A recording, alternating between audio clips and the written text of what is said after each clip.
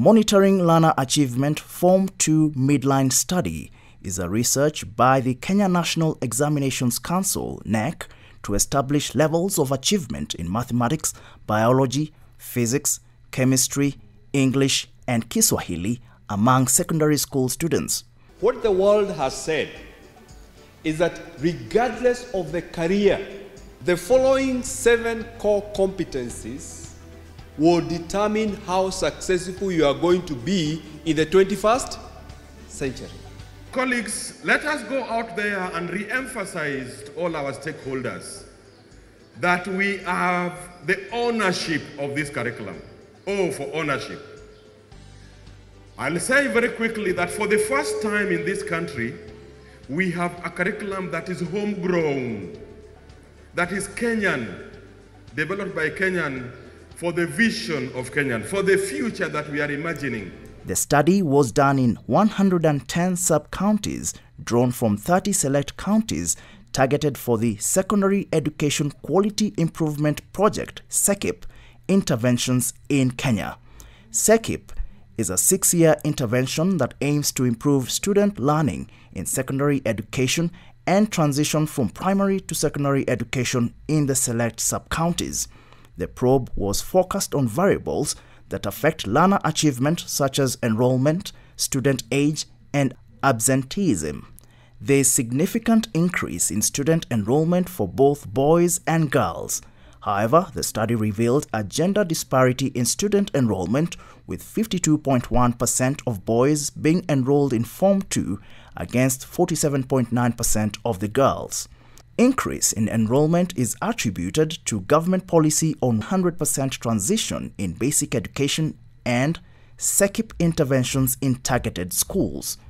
The study found that 51.7% of Form 2 students were age appropriate, while 48.1% were over age 18 years and above. Higher proportion of boys were over age at 57.6% compared to 37.8% girls. The sub-counties with the highest proportion of over-age boys include Msambweni, 100%, Teso South, 96.3%, Magarini, 94.5%, Lunga Lunga, 93.4%, Kaloleni, 92.9%, Loitoktok, 91.7%, Malindi, 91.4%, and Laikipia North, 90.9%. As for overage girls, Merti and Balambala sub-counties had 100% each, while Magarini and Bunyala recorded 87.5% and 84.8% respectively. Overage affects students' achievements negatively. Of course, we have a little bit more technical issues like the issues of biological cycles for the girl child, which should actually be addressed because it can also be very expensive for the girl child. And therefore, sometimes they may not be in school on the days that they are in these cycles. The issue of absenteeism in school is a serious issue that needs attention by all stakeholders. It is important for the different schools to come up with ways of curbing these issues. 73% indicated that frequent student absenteeism to a large extent affected syllabus coverage. Students who were absent during the term scored lower points. Learners need to be engaged meaningfully and practically to motivate them to attend all STEM lessons. STEM jobs are the future of the Kenyan economy. Competencies in mathematics and sciences, adequate resources, and parental engagement are the main factors that assist me as a learner in STEM subjects. Principals reported a 30.7% prevalence of class repetition.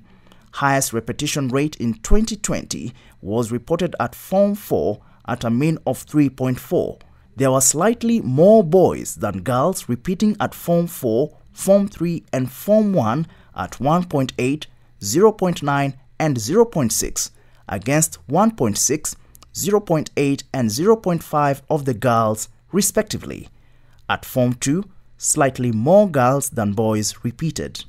At Form 2 level, when you did the survey, those young people were quite disadvantaged. due to COVID.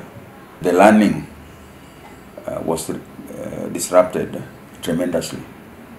And then our parents, they rarely check what these young people do. Wazazi wanatoka asubuhi wanaenda. These young men had very serious disruption. And even when they came back to school, for us to ground them, it was quite a challenge. Highest number of students drop out occur in Form 2, with girls recording highest number.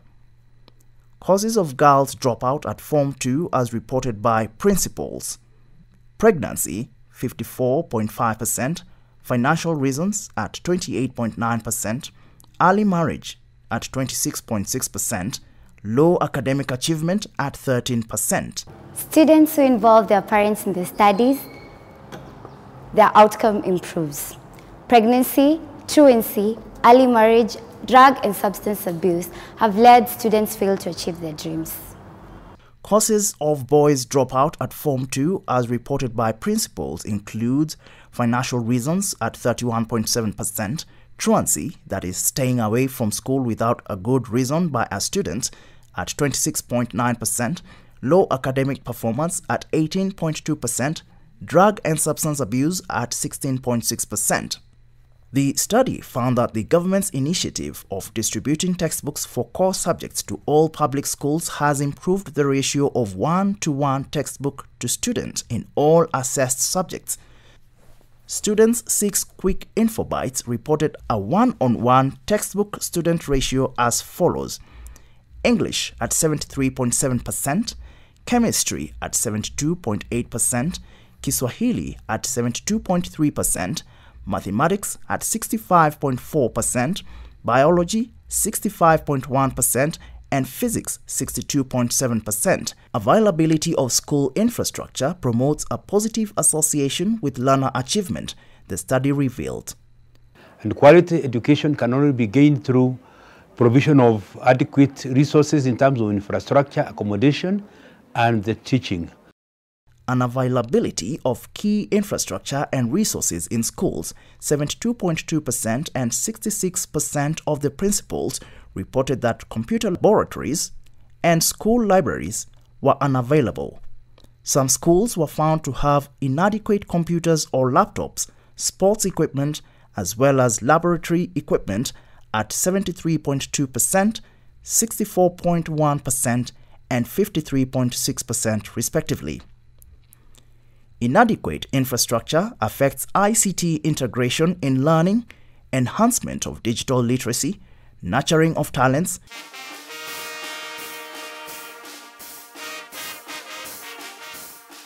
innovation, and inquiry-based learning. 75.4% of the teachers indicated that they adopted ICT in teaching, while 72.1% of principals reported adoption of ICT in teaching in their schools. Schools with more facilities posted significantly higher scores. The study revealed the prevalence of student indiscipline in schools is at 95.7%. 37.9% of the teachers reported absenteeism as a very common form of indiscipline. Absenteeism and indiscipline affect students' performance in school. Principals reported the following as form of indiscipline often experienced in school: lateness at 38.1%, premarital sex at 25.5%, and truancy at 23.2%. Guidance and counseling was found to be the most preferred method of enforcing discipline in schools, with 74% of the teachers citing that they very often used it. Some of them, for one reason or another, have some hiccups along the way which make them not to perform the way they should. And that's where now the guidance and counseling department comes in. 0.4% of the principals reported to have a TSC-appointed professional counselor. 61.2% of the principals reported that the guidance and counseling departments were slightly effective. Major challenges noted to face teachers in the implementation of curriculum were insecurity at 72.5%, sickness at 60.7%, drug and substance abuse at 60.1%, natural calamities at 59.7%. 46.7% of the students and 28% of the teachers reported that schools had students with special needs and disabilities in their classes. The study revealed unavailability of key infrastructure, facilities, and resources to support learners with special needs and disabilities. Students reported 89.4%, 86.3%, 85.2% and 64.3% unavailability of adapted toilets, adapted chairs and desks, adapted games and sports, and adapted benches and stools in the laboratories, respectively. 54.3% of the teachers indicated that their schools did not have relevant and adequate S&E learning materials and assistive devices. 86% of the teachers have not been trained to support learners with special needs and disabilities. So when we go to schools, we support teachers on how to handle learners with special needs and disabilities. Ranges from learners with hydrocephalus, cerebral palsy, learners with muscular dystrophy, learners with autism, they're also here, some of them, the mild one. We also have learners with multiple conditions, learners without the upper limbs. Some also don't have the lower limbs. So we have different learners. With learners with epilepsy, they are also here. 95.9% of the principals reported that teachers in their schools had not been trained to support learners with special needs and disabilities. Students with disabilities in inclusive schools require support to perform to their fullest potential. Although there has been slight improvement in specific areas of the assessed subjects, low learning outcomes, especially in higher order cognitive skills, continue to be observed. Gender and regional disparities in performance persist, while various factors continue to significantly influence learner achievement. For instance, student absenteeism, inadequacy of resources, parental engagement, principals' professional qualifications, level of education of the teacher, mastery of English as the language of instruction, competencies in mathematics in order to improve learning outcomes in the sciences, teaching and learning resources. Home is the first institution of a child that has significant relationship with the student's overall life. Therefore, we parents must provide a conducive environment and be good role models to our learners. Wakienda chuo tuna follow up, wakikuja mtatu wa support, kama ni homework angalia, kama ni shule kitu wameitishwa wasaidie tu, jaribu kama mzazi cheza kaa wewe.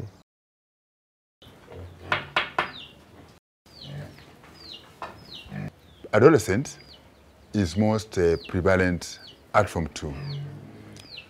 And you know, at Form 2 is where we have most of our young learners. And we, as parents and guardians, we need to provide them with their listening ear, guide them, counsel them about truant behavior, which is most likely to affect their learning outcome. Principals' professional qualifications, level of education of the teacher, mastery of English as the language of instruction, competencies in mathematics in order to improve learning outcomes in the sciences, teaching and learning resources. Increase in TSC employed teachers, which could be attributed to teacher recruitment through SECIP interventions, improvement in the proportion of teachers' workload, a decline in the number of BOM employed teachers, increase in the use of computers in teaching. When a parent gives support to the school, children tend to perform well, and so as a PA, our work is to see that anything that the administration needs for the success of our learners, we provide. 75.4% of the teachers indicated that they adopted ICT in teaching. 72.1% of principals reported adoption of ICT in teaching in their schools. A competency-based quality education in Kenya, a collective responsibility where every learner counts.